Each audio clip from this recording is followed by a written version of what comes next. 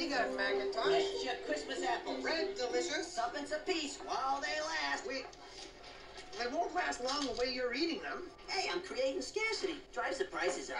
Rizzo, Hello!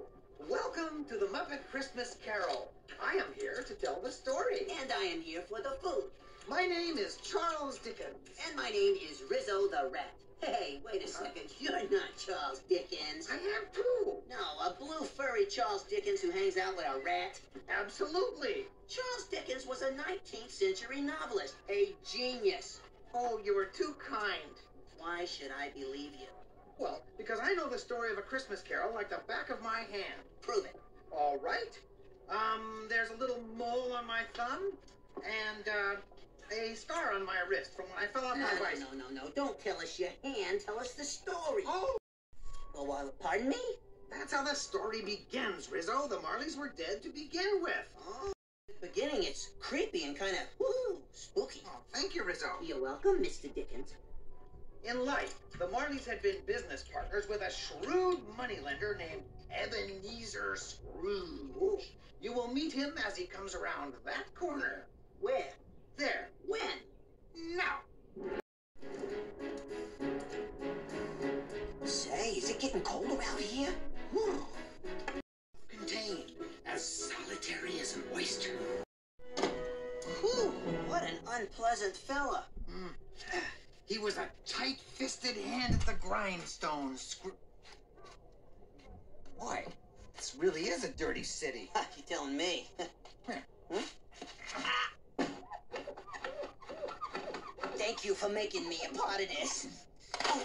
Grasping, clutching. And that's the truth. Thank you. Tomorrow's Christmas, sir. Say that December is the foreclosure season. Yeah. This is my island in the sun.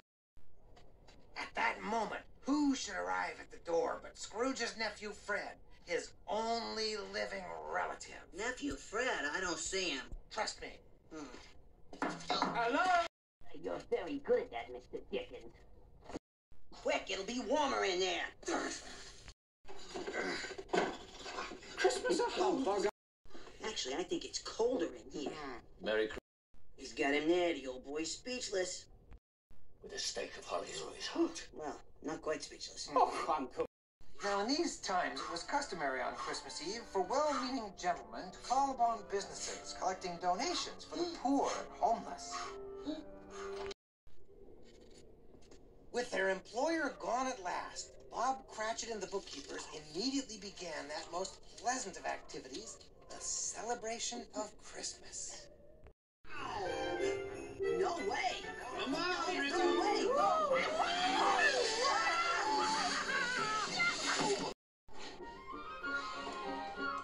While I'm working, Hey, suit yourself.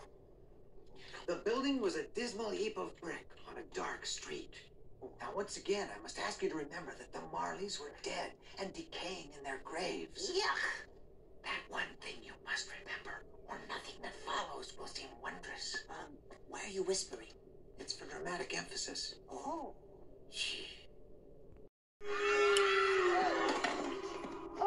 Hey, you okay?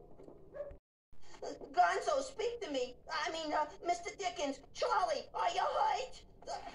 To say that Scrooge was not startled would be untrue. Still, the moment had passed, and the world was as it should be. He ain't hurt. Didn't even break his concentration. Hmm? Nothing. Oh.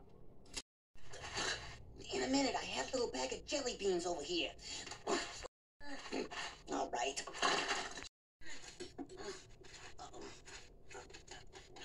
Steady. Scrooge made his way up the staircase, caring not a button for the darkness.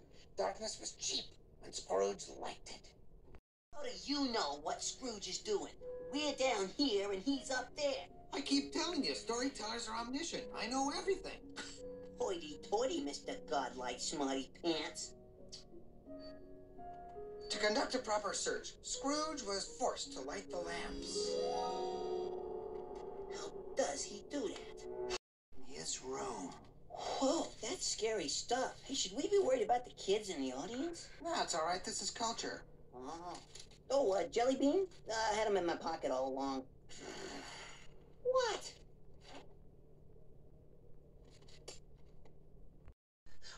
But I really hate this. You wanted to know what was happening.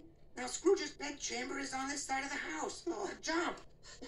There's only two things in this life I hate. Heights.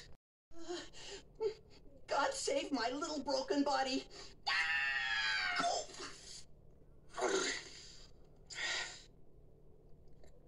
Missed. Oh, wait a second.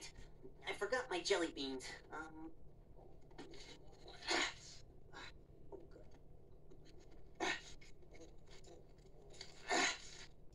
What? You can fit through those bars? Yeah? You are such an idiot. What? What? Hey, what? A guy could break his tail falling out of this tree. You want to see what's going on, don't you? Yes. Look, there's Scrooge's window. Oh, yeah. The first ghost when the bell tolls one! Wow! Oh, ouch.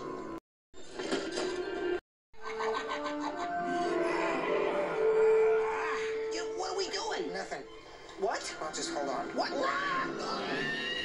Oh, watch out, Rizzo. No!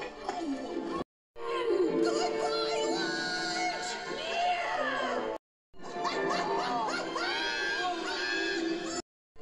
They were going down! Rizzo, this is Louise. Yeah, we've met.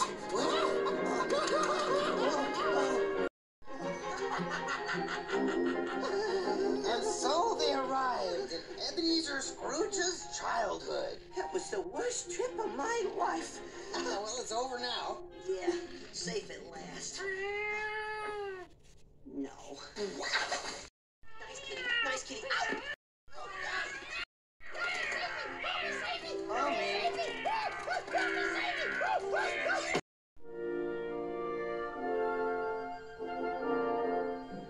And what a flood of memories came back to him as Scrooge beheld his old classroom. I know it. I don't understand these things. You were never a lonely child? I had 1,274 brothers and sisters. Gee, rats don't understand these things. He saw his old schoolroom age and decay. What the? Oh, hey, my ear. You must keep your nose to the grindstone. You're like building. Looking at a building he had not seen. It was Christmas Eve. Night was falling, and the lamplighters were plying their trade. Hey, light the lamp, not the rat, light the lamp, not the rat! My apologies. Put me out! Rizzo, what? Oh, thank you.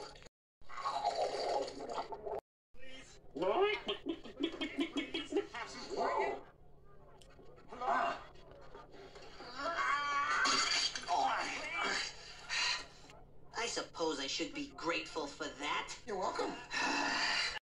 Hello. Hey, look, there's a buffet over here. I'm kind of hungry. In this hurdy brewski.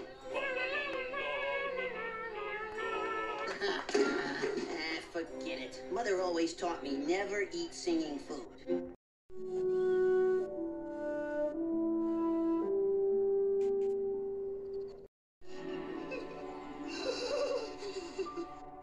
Oh, Rizzo.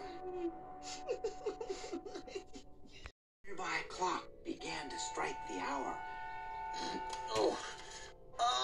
Oh, what was that? 2 o'clock. Oh, is it too early for breakfast? Yes. Oh, good. Supper time. Oh, no! I suppose you enjoyed that. Of course. Hey, look! Fruit! Well, there now. Say, do you know that fruit is wax? Oh, yeah. I wondered about the texture. You called? Goose! They're cooking goose down there! Rizzo, Get out of the way. Hey, don't be sweeping the chimney now. You're blocking the smell. Oh, that smells wonderful. Oh, at least I landed on something soft. And hot.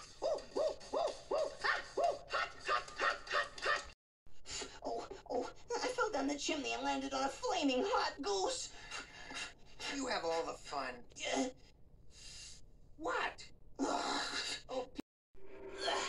One.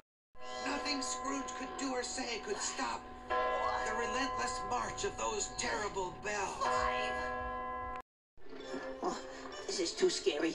I don't think I want to see any more. Oh, when you're right, you're right. You're on your own, folks. We'll meet you at the finale. Yeah. Oh. Hi, guys. We're back. We promised we would be. But the thing that made Scrooge happiest of all was that his life lay before him, and it could be changed. I'm as light as a feather. I'm as happy as an angel.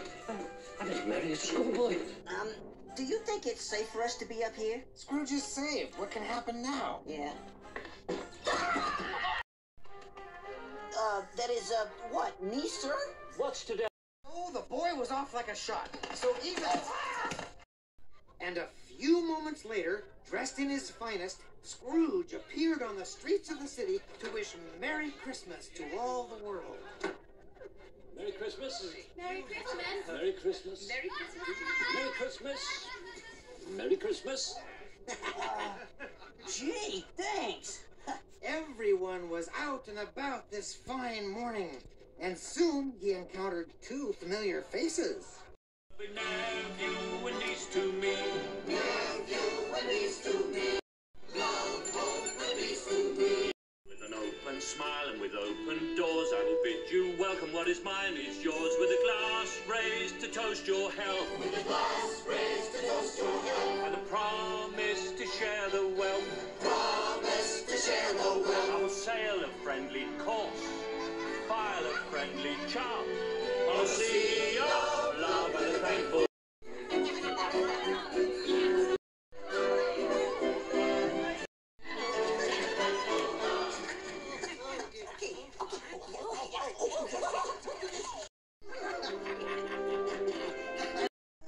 Tiny Tim?